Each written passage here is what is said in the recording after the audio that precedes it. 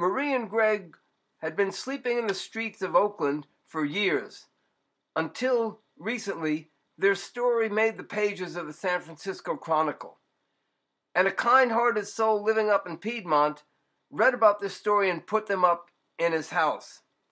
But what hasn't been told is the backstory of how they came to be homeless in the first place, which is due to a disability case long denied.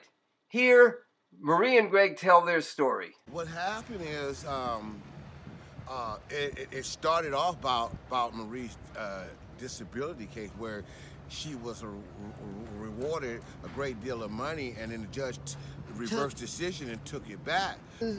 Marie, what were you awarded the disability based on? Based off my scoliosis, my hip and my knee and my tendonitis. Okay, and you had seen a doctor and everything for qualified. What was the basis for the judge reversing that? He said the expert said it's 5 jobs out there for me. The expert said that now had any of those experts, had they ever talked to you, met you? No, they never seen me a day all my life at all. And you were expecting this money and expecting it? Yes, I was.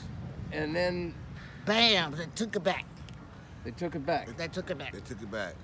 You know, and it came on Trick or Treat Day that she got the bad news, and how she got tricked out of her treat, and showed medical proof, X-rays showing that she's not able to work. And they said this woman said Marie's not able to work at all. She can't work at all.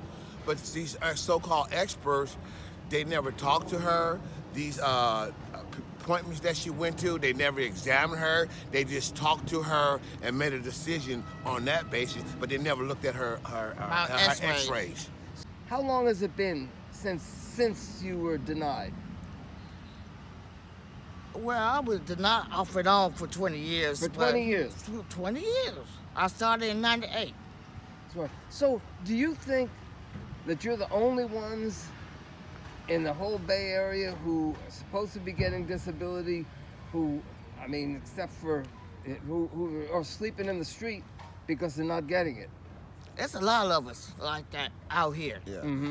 I'm not the only one. I have a friend that he's been trying to get his since '93, and he's been getting denied. I showed Greg and Marie a copy of this issue of the Chronicle, which reports a 17% increase in homelessness in San Francisco. I think it's more than that. Way more than 17%. Because it's way more. What area? I believe what the county and the state needs to do is they need to get together and be a part of the solution.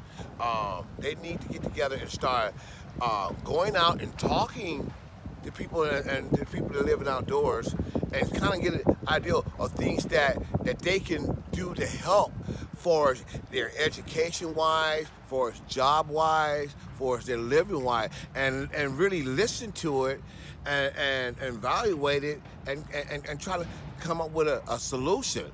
But sometimes, in the end, it all takes money. Yeah. It all takes money. Yeah, it all takes money, but big business is making too much money off of no jobs, low pay, and high rent.